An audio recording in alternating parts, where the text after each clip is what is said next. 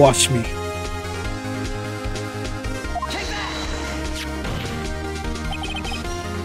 The victim had just returned home from abroad the day before the murder.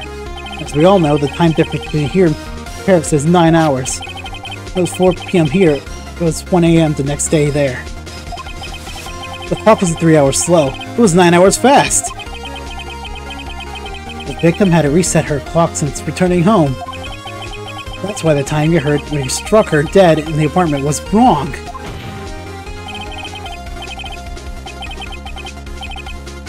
Proof enough for you, Mr. Saw It? Or should I say, Mr. Did It?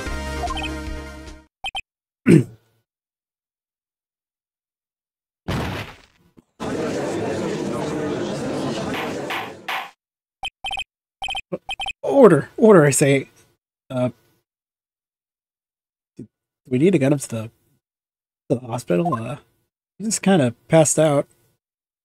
Well then. This case has certainly turned out differently than we all expected. Mr. Payne, your witness?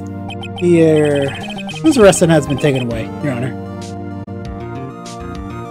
But he collapsed. Very well.